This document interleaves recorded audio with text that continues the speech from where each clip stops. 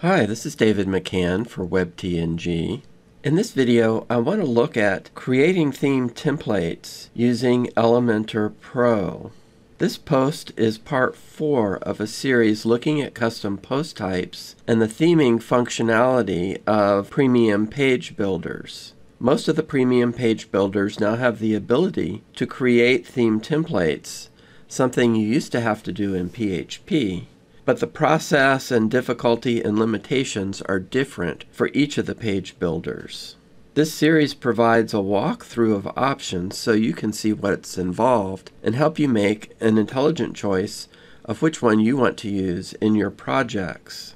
In part 1, I created a custom post type called Books using custom post type UI and advanced custom fields. In part 2, I looked at how to create the single and archive template for the custom post type using the new Divi 4 theme builder. In part 3, I looked at the process using Beaver Builder and Beaver Themer. Now, in this video, I want to look at how to create theme templates using Elementor Pro. I have here a test site using the Page Builder framework. If we go back to the dashboard, here I have custom post type UI, which is what I used to create the custom post type and the custom taxonomy. And here I have advanced custom fields, which I used to add fields to the custom post type. Here is the Books custom post type that I created, and here's the custom taxonomy. You can see that I've entered some records here, and if we look at one, in addition to the title, the content, the featured image, and the genre, we also have 2 custom fields here, a link to the author's website and the author's photo. When we go to the front end of the site though, and if we go look at the default archive, we see that that needs some work. And if we look at an individual book record, we see that that needs some work, plus the custom fields associated with the book records aren't showing. So we're going to need to do some theming. Elementor Pro includes a theme builder which you access through this menu. Here you see we have tabs for theme builder, header, footer, single, and archive templates. We'll click the button to add a new one, and in this dialog you first select what type of template you want to create. A page, a section, pop-up, header, footer, single, or archive. And we'll start creating the single book template. Then we select that we want it for books, and we enter a name and click Create Template. When you first come into the editor, it gives you some options to use some pre-designed layouts, but we're going to build ours from scratch. Here we are in the empty Elementor editor. Just a quick tour. Here we have some settings and the ability to exit out of the editor back to the dashboard.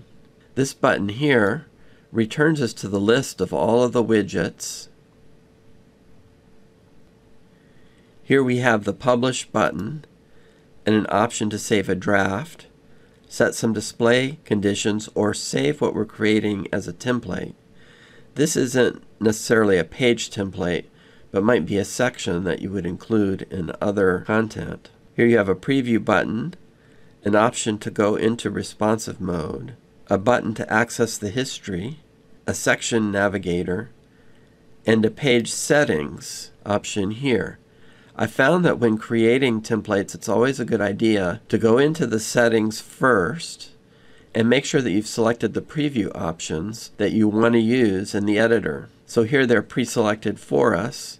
We have a book, and it's selected a book that we're going to see. So let's go back to the list of widgets. This takes us back into the display where we can choose pre-designed templates, and here we can select a row layout. When you're working on a row, you can change this as you're going along, but this gives us a head start, and we're going to choose a 2-column layout with a smaller column on the left.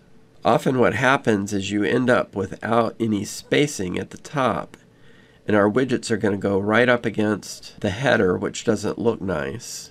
There are 2 ways to address that.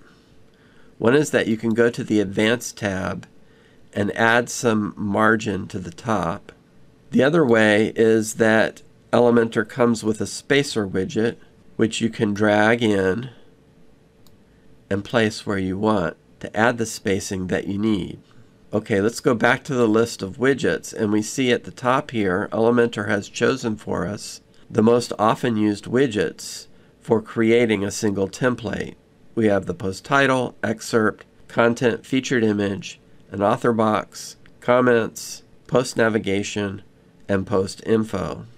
So we'll start by adding the featured image in here.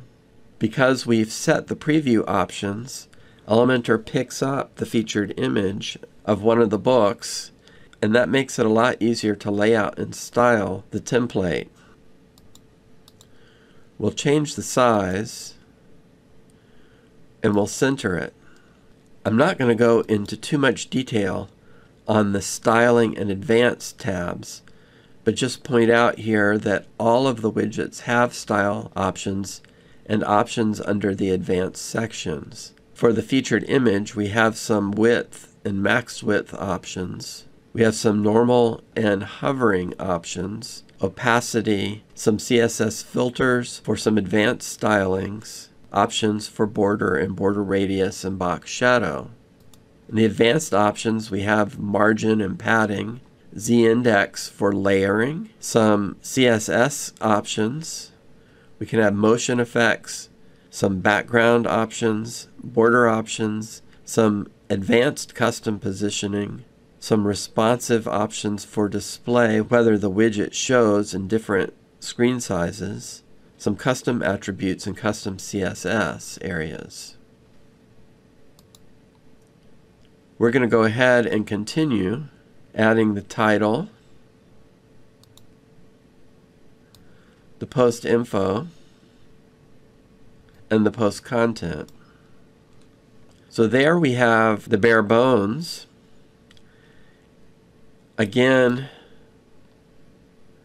we have some basic content options. Here, as appropriate, we have some color and typography options.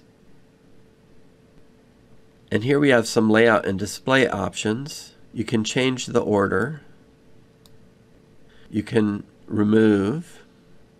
You can go into some extra settings, add some text before. You can have them be a link, and can change the icon if you want to. In the styling tab, we have some spacing and alignment options, the option for a divider between the post meta items, option for color and size of the icon, and some indentation, color, and typography options. So you can see that with Elementor, there are a large number of layout and style options. Let's go ahead and add our custom fields. First, we'll add an image to get the author's photo. You can see that Elementor has a placeholder image here. We'll set it to centered and choose a medium-sized image. Now, we could click here and choose an image from the media library, but since we're creating a template, we want to choose the image from the custom post type record. And to do that, Elementor Pro offers this dynamic feature here. When we click this, we have some dynamic variables that can be used. This isn't the featured image, this isn't the site logo, isn't the author profile picture, but it is an advanced custom field, and Elementor Pro knows that we're using an image widget, so it's offering us the option to use an ACF image field. In order to set the field exactly, we click the wrench icon and choose the key. If there were more than one field, they would list out here, but we only have the author's photo. Great. If some of our records didn't have an author's photo, we could set a placeholder fallback image here. Next, let's add a button to go to the author's website. So I'll use another Elementor widget, the button widget. And note that we're not limited to just these widgets here. We've already used the image widget, and now we're going to use the button widget. Let's center it. I'm going to skip the icon and styling for now, but let's change the text. And again, we're going to go into the dynamic options to choose the link to the author's website. We're not using a default WordPress custom field or the post URL or the archive URL and so on. We're going down to an advanced custom field, and again, it knows the type of field we're looking for, an ACF URL field. We click the wrench and we choose the field we want. I should point out here that Elementor Pro does not have any conditional display options. For example, if some of the records didn't have a link to the author's website, we wouldn't want to show a button here. However, there's no way to conditionally display this button. There are several third-party add-ons that add conditional display options, but that's not part of Elementor Pro by itself. Now there's a little arrow here, and it doesn't hurt to always check that the display conditions are what you want. And this is correct. We want to show this for books. So we'll save this and close it, which saves it here. We could click here to go take a look. We could click here to preview it. So we'll go and click the hamburger icon, click View the Page, and here's our template. We have the title, the post meta, the content, the featured image, and we also have our custom fields, the author's photo, and a link to visit the author's website. Let's test it out, and that works. Here's the website.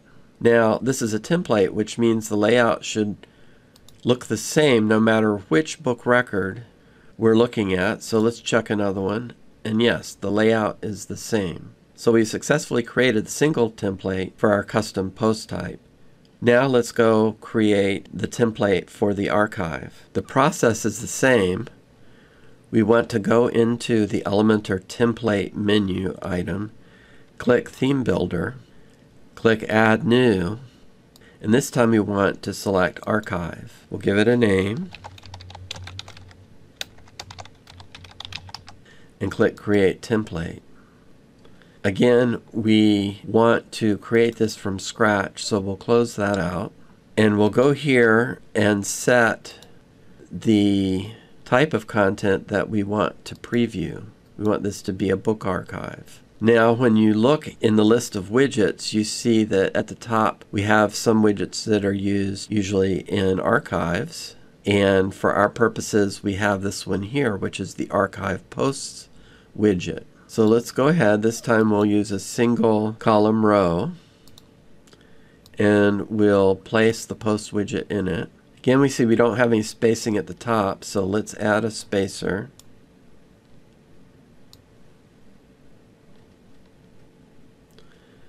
And place that above. Okay. Now we can see this needs some work. Notice where I just clicked on this and it took us into the options for that widget. And that usually works, but if it doesn't, you can right click here and do edit. And you can see you have the option here to duplicate, to copy, to reset styles, to save the settings you've already added as a global, to go into the navigators where you look at the different sections, or to remove it. And these icons here are the column options, where you have some options to edit, duplicate, add a column, copy, resize. Again, go into the section navigator or remove it. Alright, so let's do some work on this. You have the option of the classic skin or a card. So these are styles or full content, but let's stick with classic for our purposes. This is the number of columns that are going to show. And you can see that there's a little computer monitor icon here. And when you click it, you can see that this is for the desktop, this is for tablet, and this is for mobile. So desktop is 3 columns, tablet is 2, and mobile is 1 by default, and that suits our purposes. But I wanted to show you where that option is. You have options for the image position, if you want it to be masonry, the image size, the ratio of the image, which is how it's going to display. So I think we're going to need to adjust that some. Let's make this about 1.5 so that we get the full image to show, but that's too big, so let's adjust the width down some. Okay, now we do want the title, and the excerpt length is fine. I'm going to show the excerpt. This is the meta that's showing, and that's okay. choosing that separator, which normally I would change that, but it's not a big deal here. We want the Read More button. We don't have that many records here, so in this view there isn't any pagination, but normally you'd want to set your pagination options. And in the advanced section here, you can set a message in case there aren't any records to return. Here, looking at the styling, you can set the spacing and the alignment. You can set some border radius and spacing for the image and some normal and hover options and some advanced display filters. You can style the color and typography and spacing for all the different types of content. You can style the pagination and the nothing found message. And you can adjust the advanced settings also, should you need to. But I think what we have here is good. Now, before going to preview this, to take a look at it, I wanted to point out that if we wanted to, for instance, include some custom field here, there's no way to do that by default. So it's a little bit of a restriction, although it's not something people ordinarily want to do. Occasionally people do need to do that. Now, in addition to using the Archive Posts widget, it is also possible to use the Posts widget. So let's just look at that. We're going to remove it. We see it has a query option here. We are looking at books. And what that adds for us is the option to use the categories and tags to filter which posts show up and to change the sort order so you could sort by title instead of date. Another feature here is that you can go in and use a little PHP to create a specialized query if you needed to, for example, include custom field here or some other custom query options. But that's kind of programmer territory and not something that most people would want to tackle. So let's take this out now. And as we've done before, we're going to go in and check the display conditions. And you notice that with the archives, you don't set the condition ahead of time, what it's for. So we'll do that now. And this is going to be for the books archive. So we'll save and close. And now we will go and view the page. And so here's our archive for the custom post type. And it looks good, and it was pretty easy to create. In conclusion, creating the single and archive templates was easy to do. Both allow the user to see real data when creating templates. This makes a huge difference as it allows the user to style and adjust the layout in real time while working.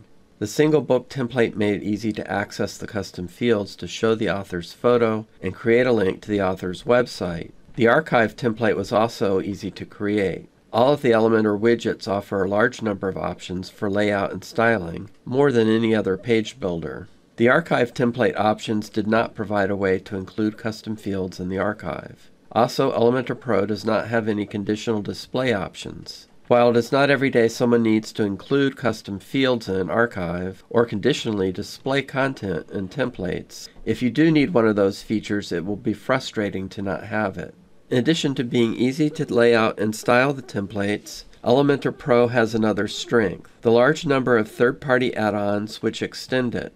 The huge number of third-party add-ons dwarfs the number of add-ons available for any other builder.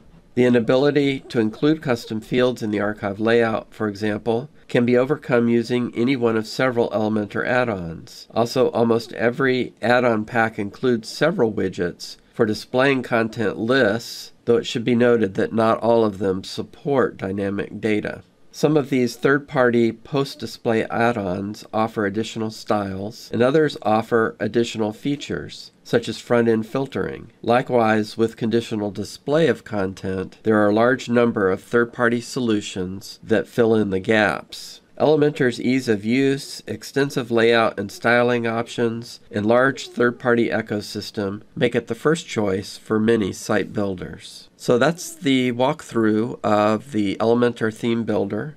I hope you found it useful. Go ahead and take a look at the other articles and videos in the series. Thanks for watching.